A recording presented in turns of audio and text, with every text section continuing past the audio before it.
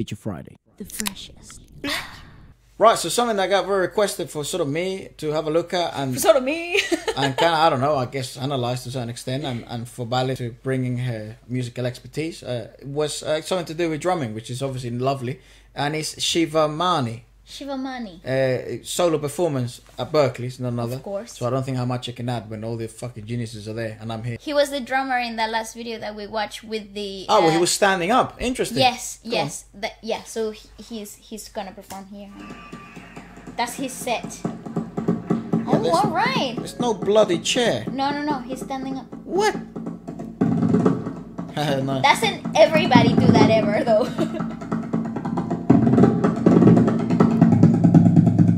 It's kind of like, I guess, I don't know, paradiddles, rudimentals. Oh, hello, flashness. That is cool, man. Yeah, that's paradiddle there. That's just... Nice. What? How did they... Sorry, but how did they... Okay, so this is like came out of a Disney musical or something. Like, this is what every Disney musical ever tried to do. Oh, he was doing a paradiddle there, paradiddle. So he was doing, and then he kind of sped it up, and then that's when people then, because I guess they're not But dummies. how did you? But no, but I wouldn't know. I would be standing there looking If the at... musical theory, maybe you don't. Yeah, you maybe What? catch it. What happened? Then I guess it's kind of like, yeah, I don't know, just making.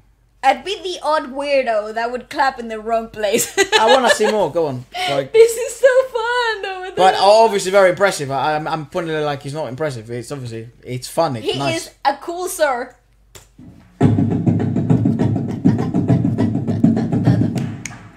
Now I know. Oh, what the hell? Yeah, now I don't understand how they know. What? That. No, I'm Nice. sorry. That's what happens when you have a bunch of musicians. It's not as the part of crowd your though. It's audience. someone else. No, it's the crowd.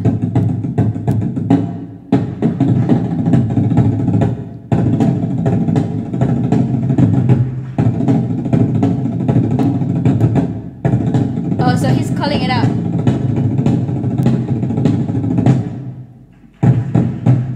Ah, okay. So he's got a mic, right? And before, I would imagine, before this came was to probably- be, yeah, he he was was probably probably talking. I mean, this is very explaining. a common sort of environment. If you've ever been a fan of Modern Drummer, the festival, Modern Drummer Festival, nowadays that's many festivals and many sort of like what would you call it? Conferences where drumming geeks and they're just music fans go to, and you get to see some of the best drummers at the moment. A lot of some of the best, you know, touring drummers, some of the best jazz drummers.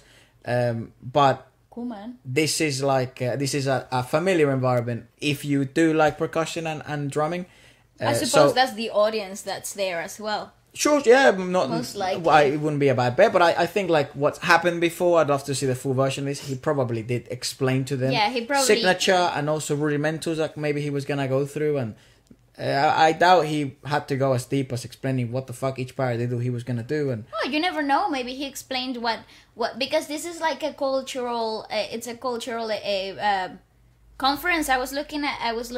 well, I'm interested in what's coming next. Yeah, Yeah, I was looking at this event. So they pick a country and then they delve really deep into all the laws and different genres and stuff that are from that specifically from that country. What do you know? And one of the most sought after and the most popular conferences is when they do Indian music, because they've got so much variety on singing, on rudimentals, on rhythms, and it changes according to the region of India. So they really go really deep. This is one of the few universities that really go in depth Colleges. into music. into the music itself. Good on them. I Yeah. think that's a realization that I've made only like, you know, a couple of months ago. That fuck me, there's so much more, and I know nothing. Go on. Literally. Bravo!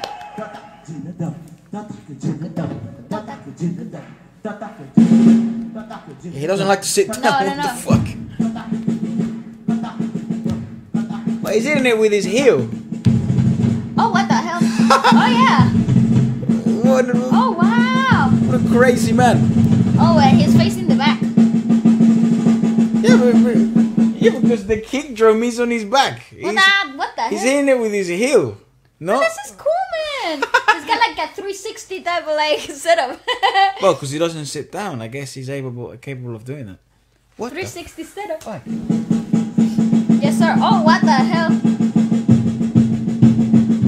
Oh my God, he's like a...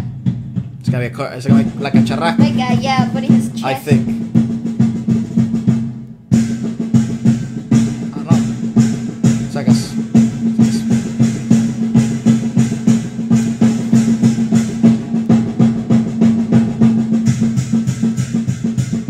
Oh, okay. Yeah, that's fucking mental, dude. What? You know That how is so fucking, cool. You know how difficult it is to do what he's doing with his right hand? No. That's fucking impossible, dude. Jesus Christ.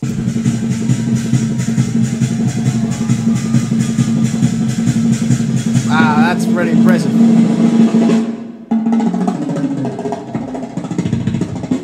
Hey.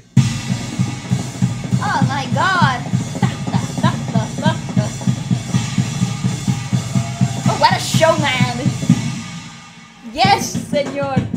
Ah. That sounds like timbales, but it's not timbales though, is it? It's like a floor turn, but drier.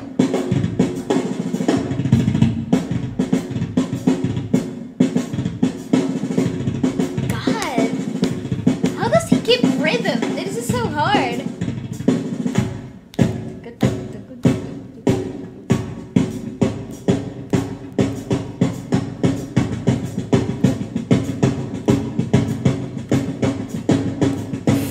My God, como lo voltea. Like he flipped around, so cool.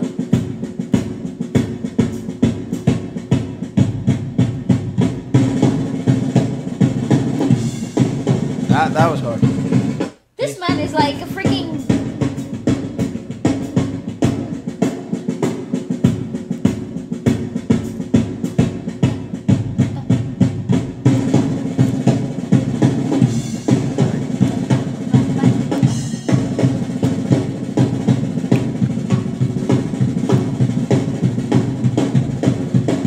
Nice.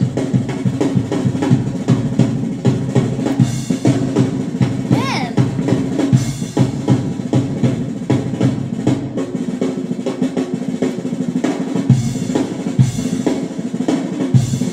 Wonder what those instruments on the side are. What do you call them? Ah, yay! What? That is freaking mad! What on the earth? You know what's interesting? I mean, maybe this is more... I'd actually love to see more, like him playing with a band again. I think, yeah, that was very impressive to see him. Well, obviously very odd to him that he doesn't like to sit down. He likes to be free. Similar to how a minor percussionist. I wonder how aware he is of you know, some other industries and other sounds. I'd imagine he is very well aware. But like, yeah, I mean, this might sound bizarre, but you know, even the way he likes to do rudiments, he reminds me of Tito Puente. Like he seems to be. If you don't know who Tito Puente is, I'd highly recommend. Perhaps the best timbal player that ever existed and will ever exist, unless some guy grows a third arm somehow to do what that man could. But yeah, that certainly technique-wise, that's pleasant to not pleasant, but I guess it eases my brain that it's not technically so different. There's no odd change apart from the fact that he does like to stand up, which is I guess weird enough. And he likes to hit the kick drum with his fucking heel. There is a technique, I forget what it's called. You this is your foot, right? And yeah. You go 1, 2, 3. Okay. And you can kind of do like a triple drum. Or even like a double drum. Yeah, you could do a lot of syncopation stuff. You could hit 5s in 1s. Because it's like a triplet of a sound. Yeah, but you could do... No, but so... You could go bam, 1, 2, bam, 3. bam, bam, bam, bam. All right. Right, so then you could play pam pam pam pam pam. So just 5, pam pam pam pam pam pam 6, pam pam just 3. Yes, so you could do a lot of things. I've never actually tried that technique. It was something very new to me. I actually just came across it on YouTube not long ago. And you know, I have to say, I guess, disclaim that I'm actually not my expertise isn't actually drumming. I just drum, but my expertise is minor percussion, congas and timbales and bongos. That's my area of expertise. Tambores. Yeah, tambores. Not drumming. Drumming is actually, I guess, what seems to be, because if not, you're jobless in the music industry, the natural progression of things. And my father and I were discussing that because my father is a drummer. And he was the drummer of many bands. And I was the minor percussion of many, even though I was very young. I kind of picked up a high level really early on, which I was very lucky to do because of the environment I grew up in. But that's what really intrigued me about Sivamani. So I wonder what his background is. It seems a lot of people in India do begin through minor percussion, given the huge establishment, the huge musical establishment, and the emphasis on tablas and other instrumentals. Minor percussion, yeah. And also they kind of not approach as minor percussion. They just approach as the only percussive thing in which you can do classical Indian music in. So I wonder which part of India he is. Lots of questions. I apologize if I'm just verbal vomiting it.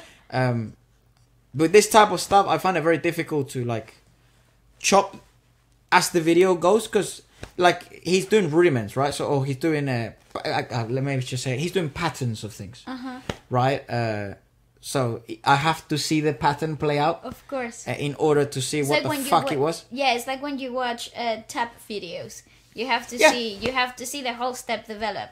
Yeah. Even if it's part of a choreo, you can pick out, you know, the set steps. That's why in tap tap you dance, have in tap dance you have a core of steps that you learn, and you can build from those steps like you do in drumming, right? So you learn the patterns and the rhythms, and then you can build from that. Right. Same as in tap. It's the same because it comes from the drums, right? So in tap dance you have the tap dancers where the rhythmic section of rhythm and blues and jazz in New Orleans. So the tap dancers would set the rhythm, and then the drummers and everybody else that was in the street will play out to that rhythm. So yeah, I suppose somehow there must be some similarities in both. Yeah. He has a minor percussionist approach to drumming. Yeah, it's really cool though. That would be my conclusion. It's like a hybrid thing. It's like a new style. Because he is a pursuer of sound. And I guess he's trying to exemplify. And a showman. Yeah, sure. I would imagine. Such a performance. But I think that's what he's trying to, sort of emphasize and use as an example through the suitcase, that you can create sounds in it. That's probably not very pleasant for the listener, but you can create sounds out of anything, and anything sounds, and you can create sounds of anything, and it's just a matter of then focusing on creating melodious sounds and rhythms and patterns from the already set out patterns that you learn through College of Music and musical theory, because at the end of the day, you're trying to create music. You're trying to create something that's melodious to the ear. Obviously, this may not be the most melodic thing that he's come up with in his life. But this is more like an exemplification of... It's an exhibition. Of things you can create with that fucking unbelievable set of instruments he's got. I actually wouldn't even know maybe 25% of the name of them. I think I'll know 30% of them. The other 70... God knows. Who the fuck knows? I don't. I wouldn't be able to tell you what is each. So... Very intriguing. Let us know, perhaps. I'd love to see him, more in a band setting. I want to see what his approach to actual musicality is and musicalization through percussive instruments is. I saw it a bit in the previous video, but I'd love to see it more and delve a bit deeper in that. But lovely recommendation. Thank you so much. And I hope you found it enjoyable. And definitely. I love added some value to it. I don't know. I love when you break these things down because it's definitely not my area of expertise. So I feel like I'll learn a lot with you. So thank you.